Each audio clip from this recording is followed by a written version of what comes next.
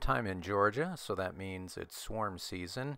And I got a call from this construction site to retrieve a swarm that was actually 2 feet off the ground, but it came out of this tree. So I'm always really excited to get bees that are living actually in trees instead of, from somebody else's beehive.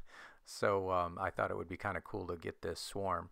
So we'll just cut to that video. It's not very long, but you'll be able to see how I just bumped them off a branch. And unfortunately, I didn't have anyone helping me shoot the video. I just kind of took a couple pictures and then shot some video after I did the first bump.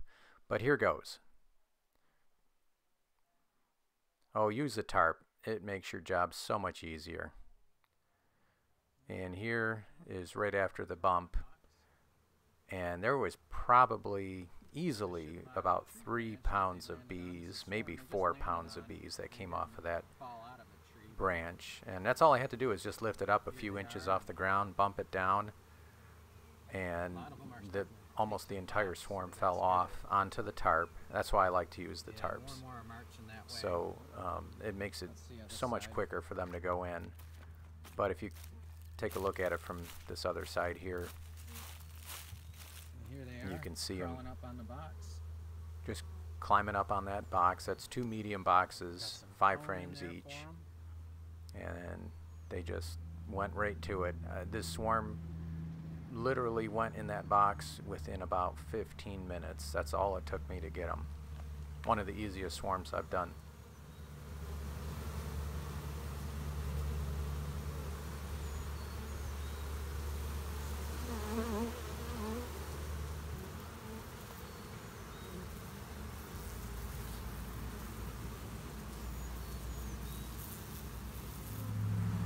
How will you know if you got queen? Usually they travel towards her. So if that queen is still sitting on that branch, they won't go in the box. So the way they're going like a stampede right now. They are marching into that box in a hurry. You see how fast they're going? Yeah. That's quick for bees. So she must have went inside.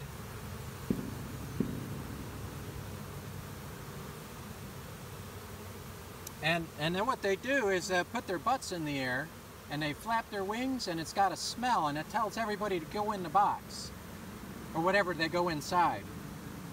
And so I see them doing that up here on top. They're telling all the bees to come in the box.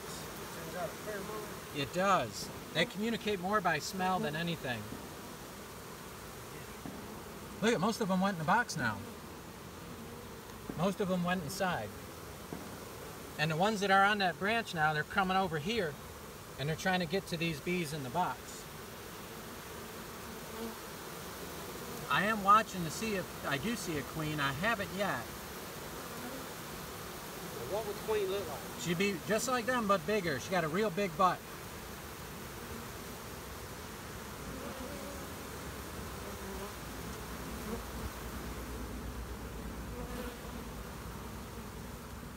And there's our swarm. Just about an hour later, they're settling in. I got to make one adjustment to this configuration. There's no frames in the bottom box. The blue box on the bottom has no frames at all.